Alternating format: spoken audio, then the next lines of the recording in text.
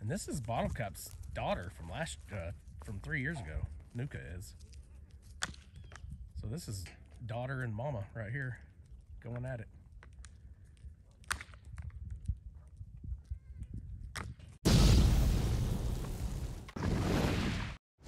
Hey y'all, welcome back to the channel. I'm Mike with Fowler Family Farm. It's time to give y'all an update.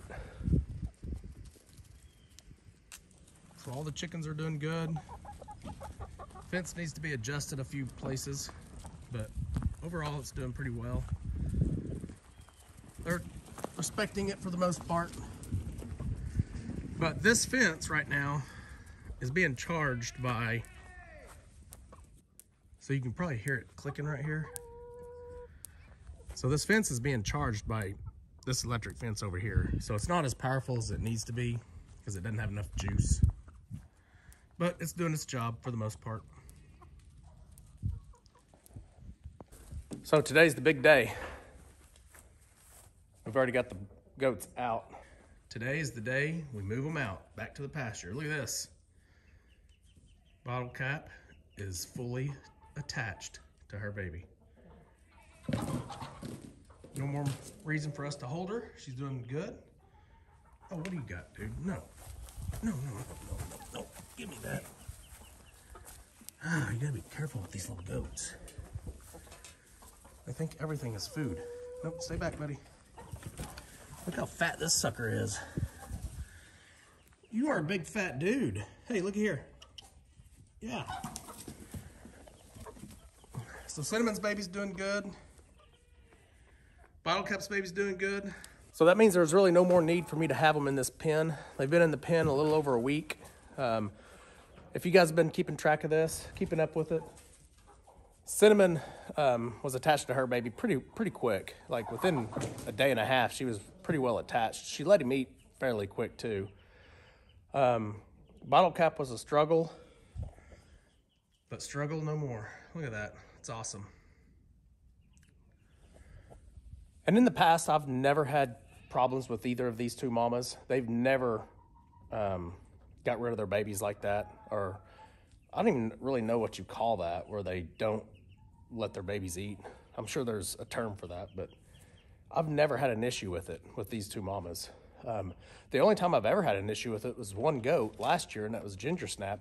And this year, she's doing great. She has two babies, and she's taking care of them both perfectly fine. So we're gonna move them out. I'm gonna go get some grain so they'll follow me, and hopefully the babies will follow us too, so I don't have to come back and carry them over as well.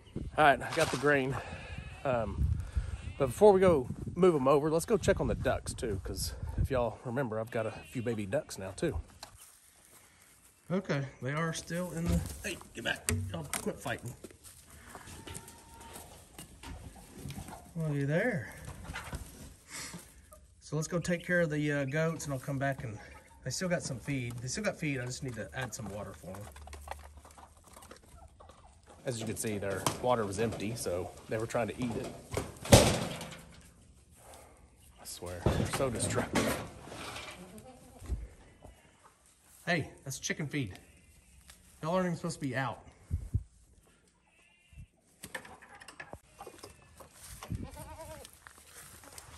Come on, Bottle Cap, come on, girl. Yeah, Cinnamon knows what's up. Come on, girl. Bottle Cap likes her pen, I guess. Come on. Come on, buddy. Come on. Talking to them like they're dogs. Well, the babies aren't with us. Mamas are. Oh, okay. You guys gotta go get your babies. Go get your babies. Come on, go get your babies. Oh, there's one. He's got a leaf. He picked up a leaf. There they are. Come on, guys. Come on, fellas. You trying to eat a leaf? Oh, Cinnamon. Come on. Well, they found green grass, so they are no longer interested in their ice cream. It's right there. They're more interested in the green grass. I guess that's all right. The boys are still over here by the door. They won't venture any further than the door. I got to get them to follow us too. I don't really want to make 2 trips. It's not a big deal. They come right to me. Let's go. Come on.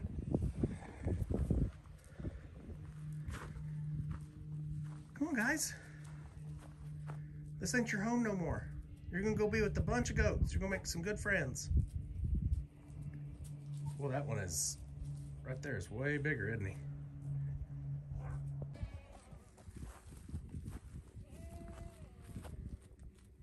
Y'all ready? Go make some new friends. Okay, so I do have Bottle Cap and Cinnamon back over there. They'll get picked on for a day or 2. But the babies are still over here. I couldn't get them to follow, so let me go grab them. Oh, they're coming towards me. Let me go grab them and put them in here, and we'll be done with this part. I got plenty of chores to do today, though. Well, your mamas are right over there. Let's go. Come on.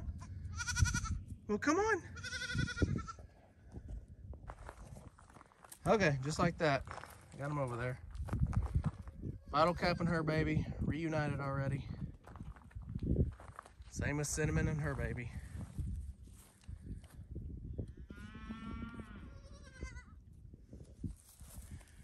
And I might as well show you all the babies that are already out here. These 2 are boys. They're both ginger snaps.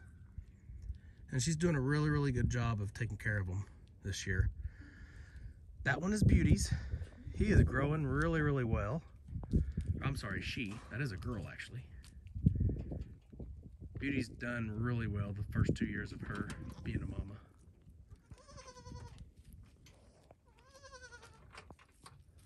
And then the other 2 are right by their mama. I'll show you them.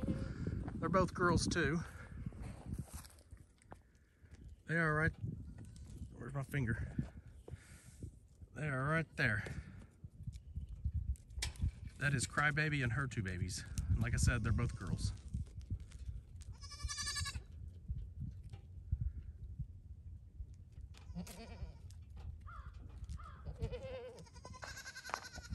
So this is what I'm talking about. There will be some picking on.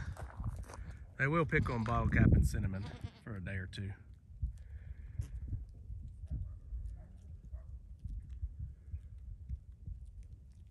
They were all just headbutting her, but I guess they're after her. Look at them. This is normal though.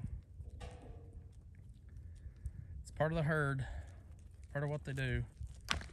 And this is Bottle Cap's daughter from 3 years ago. Nuka is. So this is daughter and mama right here going at it.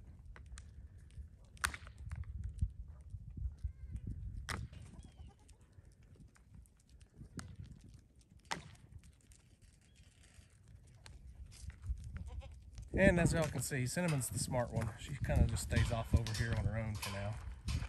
She kind of blends in. She does this every time we put her back in. So they'll do this for a while, a couple of days. They'll figure it out. What happens though is they end up ganging up on her. So it's like 3 against 1. You gonna come watch, Toro? Pancake, are you gonna watch?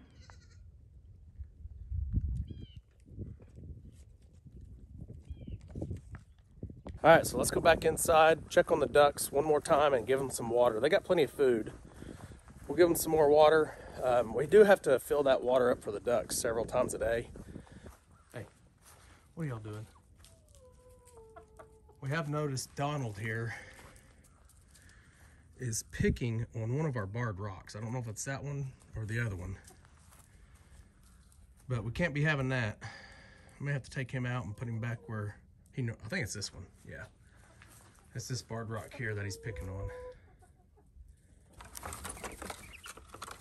Okay, you ducks are all by yourself in here now.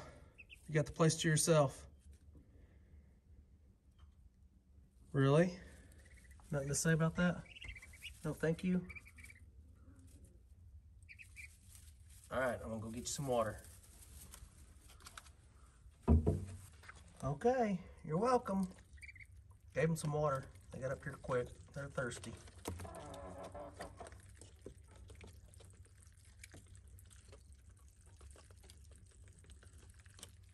Cute. Just cute.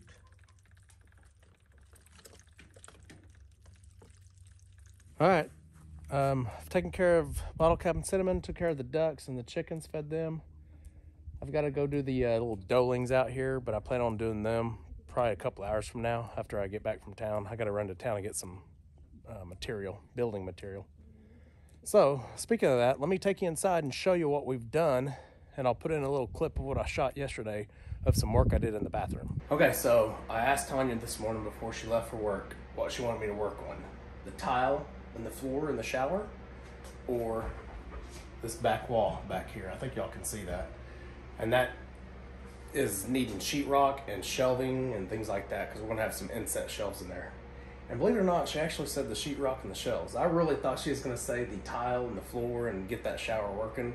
Kind of shocked me when she said this. So today I plan on working on this a little bit. Really, I'm just gonna show y'all bits and pieces of this. It's gonna be a long process, kind of an all-day thing.